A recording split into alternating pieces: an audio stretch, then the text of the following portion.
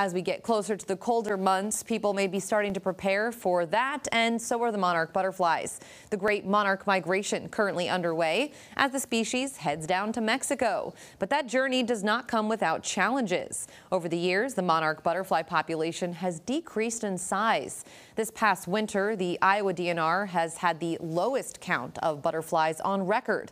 Officials say there are a few ways that you can help out the butterflies. The key is providing them habitat. People in cities and towns and even city governments can help by increasing, like looking at city ordinances, making sure milkweed is not a plant that is not allowed in city limits.